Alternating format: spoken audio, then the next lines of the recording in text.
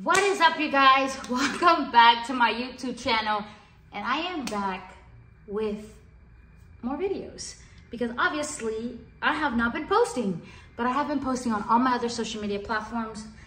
Yeah, I slacking on my part, and we know this. As you could see, I do have ADHD, so I'm tired of telling you guys, hey, just need to take a break. I post when I post. I don't really, have a strategic schedule. I will be getting more on a schedule right now. My scheduling is everywhere. It has been for a minute, and I've just been like so overwhelmed with overstimulated. As a neurodivergent person, I'm always overstimulated when I have too many tasks or not enough tasks, so then I overpile myself. Anyways, I wanted to hop on here because I feel like I was listening to this podcast and I was just like, oh, I gotta make a video. I feel like people need to hear this, because we've been in a state of like dehumanizing people for mistakes they make that didn't know that were wrong, or the cancel culture that we have, and how we're unable to speak for ourselves or can't say certain words because of the cancel culture, and everything is so sensitive nowadays that we're filtered by our own words. And I'm like, wow, that is so true. Nowadays, like, we can't even have a conversation, and even if we are in the wrong, where this word has been used or certain words have been used to dehumanize people, not everybody may know that definition. And we can't have that open conversation, be like, hey, this is why. And then instead of like, let's just cancel their whole life, we had a criticizing moment where we tell them why they're wrong, or even that, like, having that open communication and being able to understand people from different perspectives and not shutting them down just because we don't agree with their belief system and stuff like that. I think I've always been very open-minded when it came to even religion. Like, I'm not a big religious person, and everybody has their own beliefs, but even that is a huge thing that people are like, oh, well, this is right and this is wrong. How do we know which religion is right? How do you not know that this is what helps them? That is their faith. And never will I judge somebody else's for somebody else's faith. I really feel like we need to be open. People are different. We have different perspectives, different beliefs, different feelings, different experiences.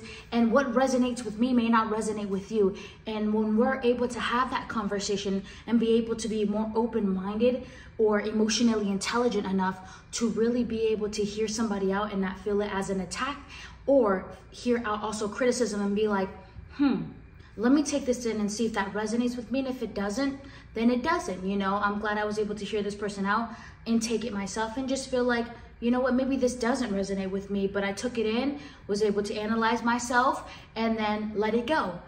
But sometimes in a world of so many people who are unable to either take criticism or scared to speak up about their own feelings, their own emotions, or afraid to voice their voice. And that's why my podcast is Deep Voices, because growing up, I was always like scared to say certain things to people. I felt like I was gonna hurt somebody's feelings. And then I'm like, why do I feel like I have to restrain my voice from this? Why do I have to keep this to myself? And in a sense, it's like, what am I fearing?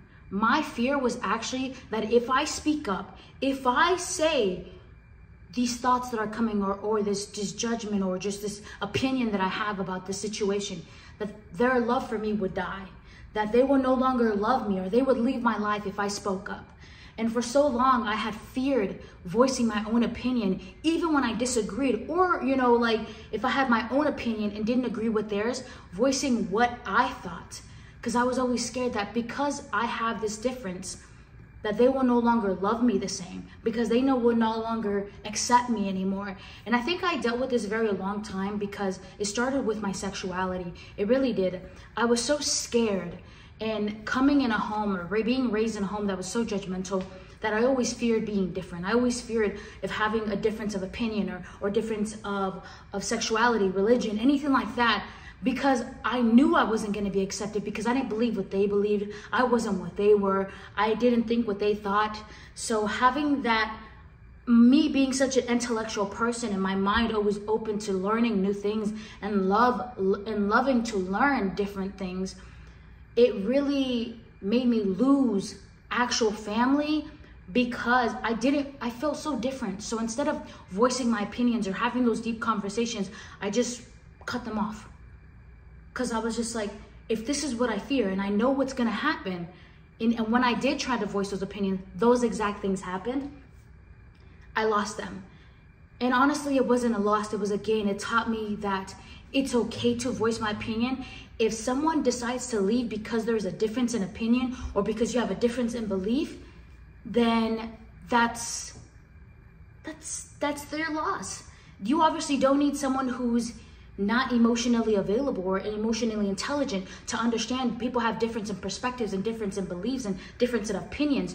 You get what I'm saying? As long as it's not harming anybody or belittling humans, or you know what I'm saying? Like, obviously there is moral code and then there's up here. Because I really do believe that if it is something where it is based on what we call it racism, that of course should be aligned. For me, I will not stay with someone or continue a friendship because they're blatantly, openly, you know, this thing. And I, as an Indigenous woman who also is very out there proud, will be like, no, that's something I will not choose to hang out with someone who's openly like that. You are allowed to be human, you're allowed to be different. And when you have to have an argument because you're human is ridiculous. But that's what I wanted to talk about, and that podcast really opened my mind. It was like, I had to have this conversation with the people on YouTube because I haven't really had deep conversations with you guys. And I really just been keeping quiet because I really just been in my grind, honestly in my grind. And having to up my bag, you feel me? Anyways, I really missed you guys. I do want to have more talks, and I am yapping right now, but I haven't talked. I really miss you guys. I love y'all, and I cannot wait to see you guys in another video. Peace.